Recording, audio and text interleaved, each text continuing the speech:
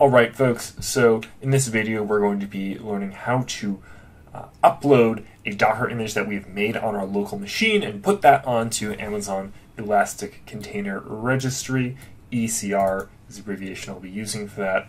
Now there's a companion blog post that goes along with this, that link is in the description, and I go through the steps in that as well. The first step that I'm not going to show here is you really have to make sure you have an AWS account, so you have to make sure you've gone through the process of creating that account. Once you have that, then you can actually start creating your repository. So if you haven't created any ECR repositories before, you'll probably come to a screen like this, and you'll click here, create repository, get started. If you previously have repositories and an existing account, it might take you to a page like this, and to create a new one, you're just going to do the same thing, create repository. And the only thing we're really doing on this page is naming our repository, so we'll call it quiz server. We'll see why it's a quiz server eventually at the end of this series, but that's all we really have to do. You can choose between public and private, but I'm doing a private server because I don't want it to just sort of be a wide open repository. And then all you're going to do is go create a repository. So now it will link you back to that page we saw a couple of seconds ago, and we have, most importantly, this URI. We're going to use this URI in some of our command line commands as we try to authenticate and then push our image to this server. Once you've created your repository, there's one more step we need to do on the web portal before we go into the command line. So what we actually need to go is we need to go to security credentials, and what you're going to do is create an access key. And I'm obviously not going to show what my access key is. I will demonstrate that when you, if you do this with a root user, which I'm currently doing, AWS is going to warn you against that. If you're doing an actual project that we will put into production and that will have sensitive data, you want to use an IAM role or a user or something different like that.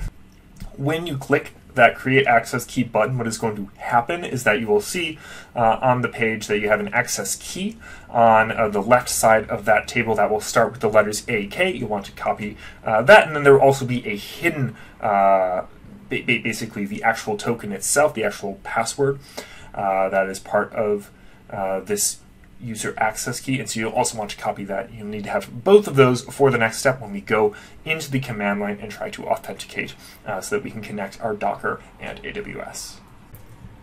All right, now we're here in our CLI and we actually want to authenticate to AWS, so we do this with the AWS configure command. This will ask you to input your access key ID. This is the value that starts with AK. So you'll enter that full ID, and then you'll enter the key itself, the more complicated string that you copied from that page. You'll enter that on the next line, and then you'll be authenticated. Obviously, I'm going to skip that part so you don't see my string.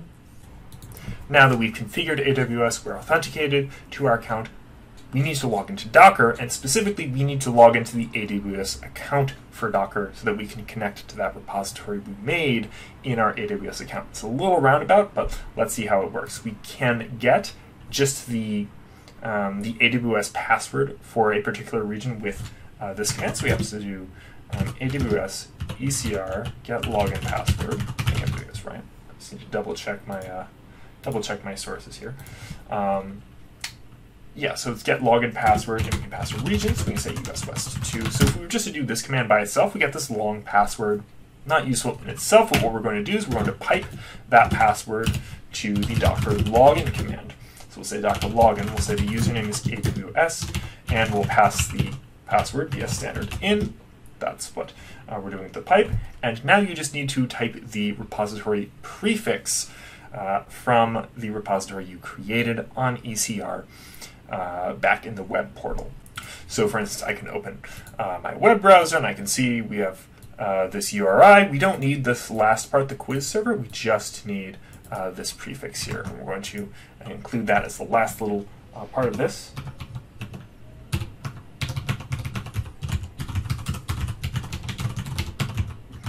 Amazon AWS.com. There's no dot between the Amazon and the AWS, so we'll enter that.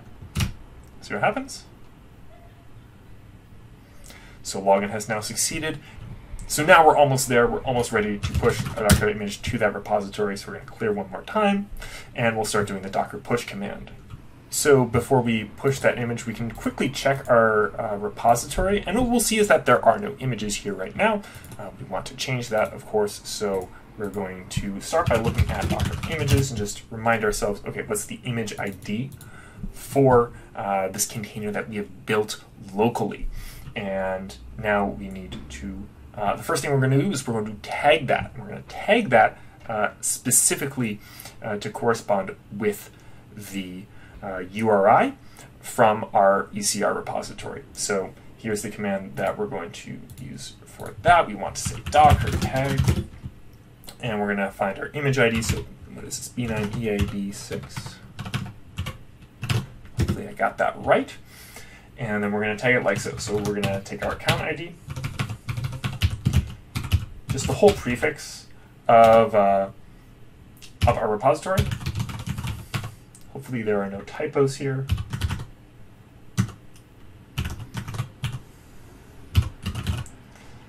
And now we need to incorporate, so what is it? It's actually quiz server latest. So we put that tag. So now if we do Docker images again, we'll see that these two have the same image ID, but they just have, they have different repositories now. And now we should be able to go Docker push. And so we'll, again, type out this rather lengthy repository name.